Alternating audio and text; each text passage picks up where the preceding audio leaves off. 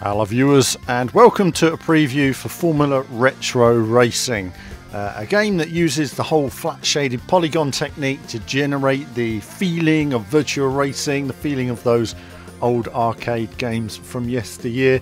Simplistic, colourful, feel good atmosphere, and it's a surprise, this one. It's come out of nowhere, and it casts my mind back when I look at it to classic titles, and I show you here a bit of Stunt Race FX running on the Nintendo Switch here. Just having a quick go on this. I had the scan lines turned on, do excuse those. I always like to give it a bit of retro feel when I'm racing, and this game at the time was amazing. You know, the idea, the scale, the physics. I mean, it's so dated by today's standards. And then you have Virtual Racing, which of course was released with the SVP chip, of course, on the Mega Drive. I covered this a couple of years ago, and again you can see high-speed graphics. Again, this was hugely impressive to have that in a cartridge when you bought it, but it was a very expensive game, and a lot of us weren't able to buy it at release. Virtual Racing, of course, was released on Nintendo Switch last year, and of course now we have arcade perfect conversions. There is still an appreciation for this aspect of the genre, and it's something that I still can't get enough of. I play a lot of this on my Nintendo Switch, and the Grand Prix mode, I will say in particular, with the tyre wear, really adds a lot to the game. But Formula Retro Racing is here, comes out on the 15th of May. Next week, it's come out of nowhere. A couple of videos, I mean, we mentioned it on a podcast a few weeks, or I say a couple of months ago now. Goodness, time flies. And we didn't really know much about it. It was going to be shown at the EGX Red show, which was cancelled, of course, and so this was our first chance to have a look at it, and it's coming out next week. So I'm just showing you some footage from my first play through the game and getting a feel for it. And this game has been developed by one guy, Andrew, won't mind me mentioning. He's developed this game pretty much on his own. It's his own little passion project, and I've given him some feedback as well in terms of getting that retro vibe right, and it's great to see the work he's done. A lot of fun, you know, and there's a lot of improvements to handling coming into it since this version as well. So he's tweaking the game right now. There's a lot of work to do between now and launch, my goodness, but he's really captured that feel. And I know there was the other game, Racing Apex, that was originally going to be the one, and nearly there a couple of years ago, and then it sort of disappeared, and it's coming back as Hot Shot Racing. But if anything, this game sort of steps in there, filling that void and giving you that classic sort of flat shaded polygon feel, scratching that itch as it were in terms of retro racing, and a nice flow to the courses as well. They're not too over detailed, they capture the feeling, the vibe of that time. And the handling of the cars, the improvements that have been made recently really have added to that as well, so you can really place the car a bit more where you want to place it and get on the power. Really nice feel to driving these courses. Now there are 8 courses in the game. This isn't a huge game, this is an indie game made by one guy, and it's a nice little project. Now it's going to be converted to different formats. I don't have all the information in front of me in terms of what formats, but I believe it's coming from both consoles, PC and a Nintendo Switch version, perhaps eventually. Don't know when that's all happening at the moment. Information is limited, but I love these tracks, so I was racing around them, gradually learning what corners you could take at full speed, what line you should take through the corners, when you should brake, when you should lift, and there's also an eliminator mode in the game as well.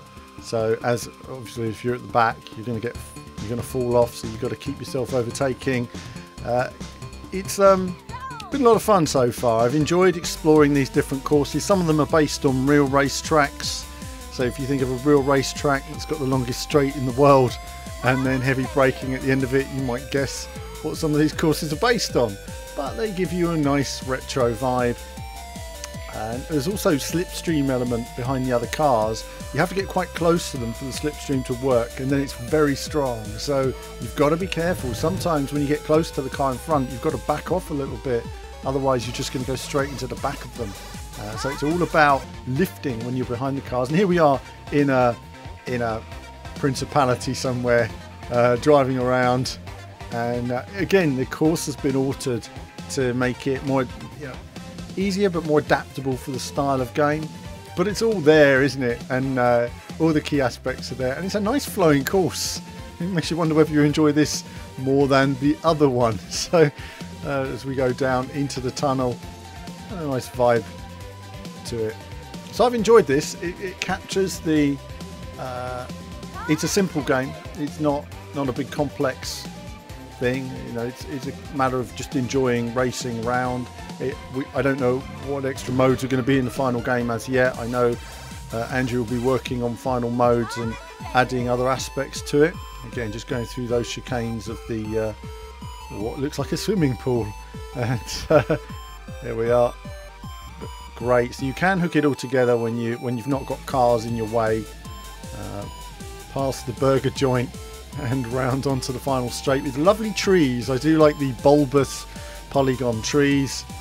I love a good bit of foliage, and that's nice bulbous looking polygon trees there as we go up the hill. So very nice looking circuit. I like these pointy trees as well, just to give you the whole feeling, that sort of VR racing feeling. Blue Skies Gaming we used to call it, and it still has all that to it. We have banked corners on this oval. Now the game currently doesn't support steering wheels. I would say at the moment it's not a key issue for it. It feels quite nice with a controller. Whether it'll adapt to a wheel, I don't know. Some aspects will more than others. You'd need to be pretty hardcore with a wheel throwing it around. It's very much an arcade game. This is an arcade game, everybody. But I look forward to what other modes and aspects that can be added to it after launch. So Andrew does intend to keep working on this and adding other aspects to it as he goes through development. I think certainly it's captured people's imaginations more than he expected, and I did enjoy this circuit as well. First I thought I wouldn't enjoy this desert track, but I did. Great little circuit actually. It's got some committed corners. Just trying to get on the inside there. I just about managed to get away with it actually. And I enjoyed this circuit. You really do need to nail it in the first part of the track. But this was just a quick look at some of the tracks, some of the action on Formula Retro Racing. And I'll be playing a final version and discussing this a bit more in the next few days. But I want to share it with you. Nice, fun little indie game. If you like the genre, you're probably going to like this and expect nothing more than basically what you're seeing, and enjoy some racing. But that's it from me for now. As ever, more soon.